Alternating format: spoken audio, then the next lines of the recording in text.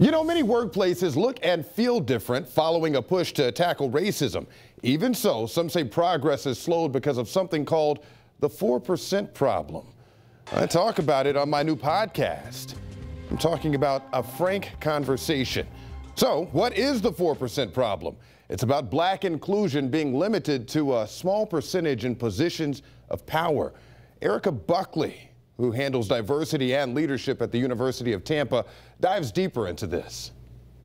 You see in the corporate level, you know, there's only so many underrepresented people at the top. And in particular with African Americans, it hovers around that 4% mark, right?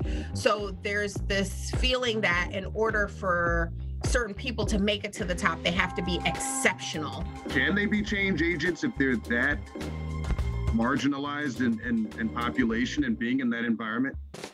I mean, yes and no. I think that's a lot of stress. Yeah, it is a lot of stress, and it is a lot of expectation that unfortunately people are putting upon the underrepresented person. That's not technically their job to educate you. No, Erica wanted to make it very clear diversity, equity, and inclusion programs can help, but she says we need to be aware of who is carrying the load with these conversations.